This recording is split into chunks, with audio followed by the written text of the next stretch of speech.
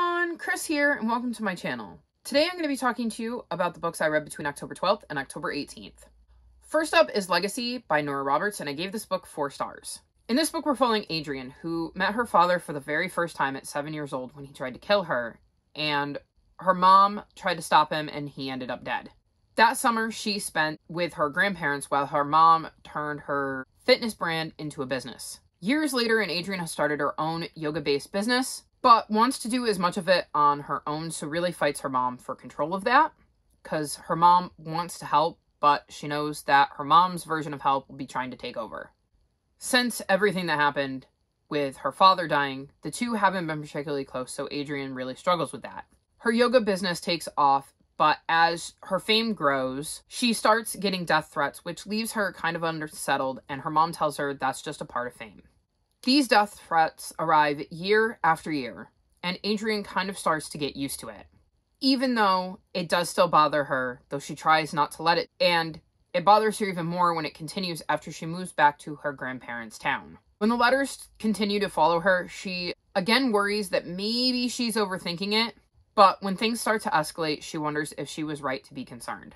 So, I don't typically read standalones from Nora Roberts, so I wasn't quite sure what to expect, but I did end up enjoying this quite a bit.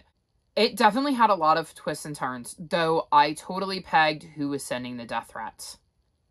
I think the thing I enjoyed most about this is that when Adrienne sets up her yoga company, she does it with some kids she's in school with, and they kind of become this like really close, tight-knit group. And it has a lot of that found family vibes, and I really enjoy that. And I like the family vibes of getting to see Adrienne and her grandparents, and she has a friend that she made the summer. She stayed with her grandparents after her mom accidentally kills her father, and we get to see her friend's family. So there's a lot of family vibes in this, even though it is definitely a bit of a mystery thriller. I really enjoyed this book more than I thought I was going to, and I'm glad that my mom convinced me to give it a try. Next up, I read They Threw Us Away by David Cross, and I gave this book 3.25 stars. This was the middle grade monthly pick for October. So in this book, we're following teddy bears who wake up in a dump and aren't sure what's going on and figure all they have to do is get back to the store, and they will be able to figure out how they accidentally ended up in the dump and what is going on. So this book is really, really strange, because there are drawings in it that are a bit creepy, and it is supposed to kind of be a horror, but it's supposed to be a middle grade horror. But I don't find it particularly scary. But then again, I'm not a middle grader, so maybe if I was a middle grader, I would think it was scary. In some ways, it gave me a Toy Story vibe, because you have these teddy bears who wake up and are able to move, but like, obviously, the humans don't know they have the ability to move, and they have no idea how they got to this dump, and it is really following their journey of escaping the dump and trying to get back to the store to find out why they were in the dump in the first place. I think I enjoyed this more as I read it, and then a lot of the details started to fade away, so I bumped this down. Like, originally I had it rated higher. It is such a strange book. I really have no idea who I would recommend this book to, because it's a strange book. And I don't see myself continuing on with the series, but I didn't hate it as much as a lot of people did, because, again, with it being a middle grade monthly pick, a lot of people really didn't enjoy it, or, like I am, are a bit confused by it, so I wouldn't say it was a complete waste of time, but again, I wouldn't have a clue who to recommend this book to, because it's a strange one. So, I mean, I guess if you like the idea of a kind of Toy Story teddy bear horror-ish middle grade, then maybe check it out, but otherwise I would say pass on this one. Next up, I read Survive the Night by Riley Sager, and I gave this book 2 stars. I read this book for plot-driven book for the Magical Hopathon. So in this book, we're following Charlie, whose friend has been murdered by a serial killer known as the Campus Killer, and she decides that she wants to go home and ends up taking a ride from a guy named Josh who she met at the college ride-sharing board. And during the ride, she starts to worry that Josh might be the killer. I really disliked this book. So Charlie is also an unreliable narrator, because she has this disorder where, like, movies play in her head, and when the movies are playing, she can't distinguish between whether they're actually happening or it's all in her head. So it means we see certain things from Charlie's point of view that may or may not be happening, but we don't know. And I also don't like Charlie as a character because if you know there's a serial killer out there, why would you be taking a ride from a stranger on a college ride-sharing board? So I'm not at all surprised that at points during the book, she suspects that Josh is the killer. And I did not like Charlie at all because, again, unreliable narrator who is making decisions that I can't possibly fathom one making if your friend was just murdered by a serial killer. Why would you accept a ride from a stranger? I did not understand the choices she made. I did not like the unreliable narration of the main character. And there was a twist at the end that I really, really disliked. So, all in all, 2 stars might be generous, actually, with this. Because now that I'm thinking about it, I think I actually should drop my rating down. Because I don't think I really liked anything about this book. So, I'm really disappointed with that because I really loved Home Before Dark by Riley Sager. But this book just was not for me. Next up, I read Queenslayer by Sebastian de Castell. And I gave this book 4.25 stars. This book fulfilled the prompt A to Z title for Phase 10 Chooses My TBR and Buddy Read for the Magical Hopathon. This is the 5th book in the Spellslinger series, and in Spellslinger we're following Kellen, who lives in a clan of mages. And I think it's your 17th birthday. By that point, you will have displayed magic, and you will either be a mage, or if you don't have magic, you will essentially become servants to the mage. And Kellen doesn't have a lot of magic, so he's trying to figure out a way to trick them into believing he has magic that he doesn't, and passing the trials that you need to pass to become a mage. And during his quest to trick everybody, he ends up meeting Ferris Parafax, who is this stranger to his town, and she kind of turns his life completely upside down. And then we kind of follow his adventures from there. And with this being the 5th book in the series, I really can't talk about what's going on with Kellen now. But I still absolutely love this series. It is so much fun to read Kellen's adventures and see how Kellen continues to get out of the corners he tends to be backed into in each of the books. I really like the characters that Kellen interacts with in this book, and trying to figure out, along with Kellen, what is going on and who we can trust and who we can't, and who's lying to him and who's not. And this was just another really good book in the series, and this has definitely become a series I've really, really loved. Next up, I read A Gentleman in Moscow by Immortals, and I gave this book 3.5 stars. So we're following Count Alexander Rostov, and he has been sentenced to house arrest at the Metropole Hotel, which is a luxury hotel.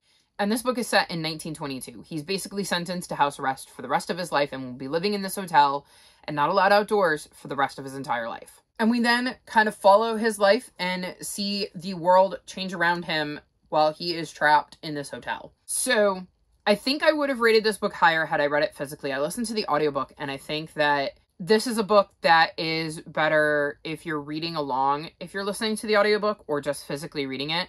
So I plan to at some point pick up the physical book and see if I enjoy it more, because I feel like there were times where I lost exactly what was going on or when exactly we were, because all it takes with an audiobook is not paying attention for a split second to become lost, and I think that happened a few times.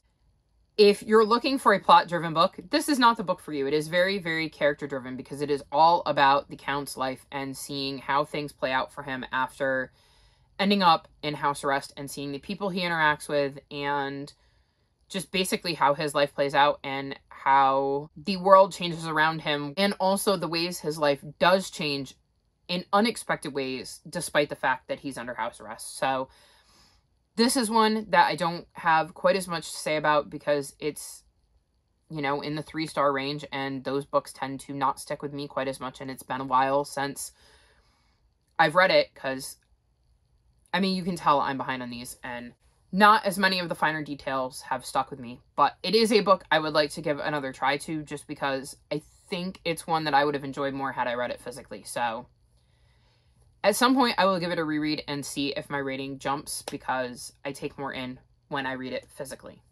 Next up, I read The Bootlace Magician by Cassie Beasley, and I gave this book 4.5 stars. This book fulfilled the prompt to read a book with a rainbow on the cover for Phase 10 Chooses My TBR, and to read a book with a show-stopping cover for the Magical Hopathon. So this is the sequel to Circus Mirandus, and in Circus Mirandus, we're following Micah, whose grandfather is sick, and his grandfather is the person who is taking care of him because his parents have died. And with his grandfather being sick, his great aunt is staying with them to help take care of his grandfather, and she is very awful to Micah and does not believe in magic. And Micah has grown up believing in magic because his grandfather has constantly told him stories about Circus Mirandus. He's grown up on these stories. And his grandfather asks him to go find the Lightbender because the Lightbender owes his grandfather a miracle. And his grandfather is too sick to go to the Lightbender, so he requests that Micah brings the Lightbender to him.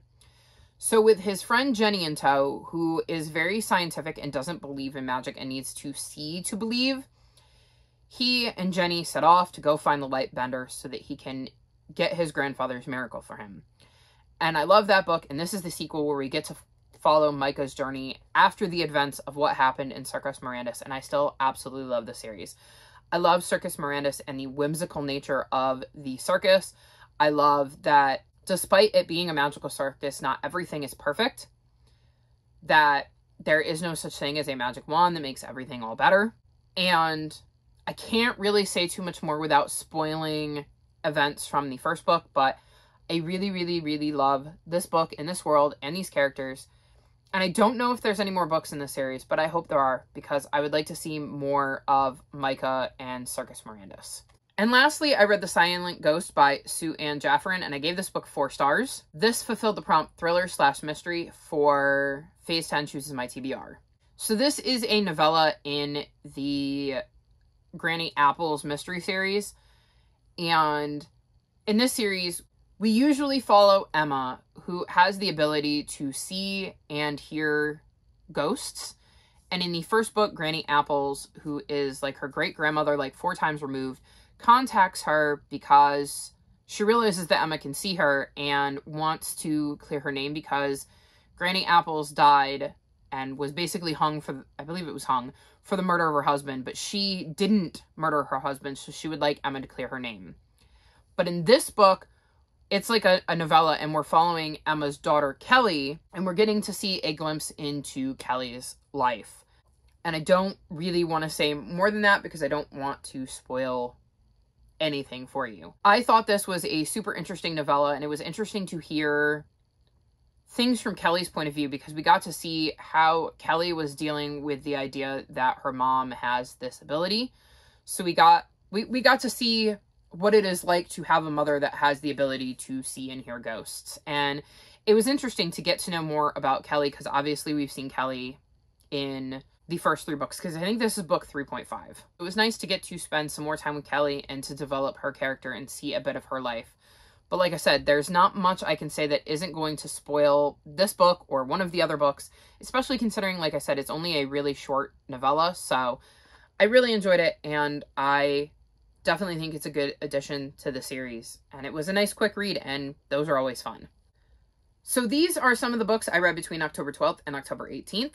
My social media, including my Discord, is linked in the description below if you would like to chat with me about any of these books or any other books. If you've made it this far in the video, leave me a rainbow emoji, like this video, and subscribe to my channel, and I'll talk to you next time. Bye!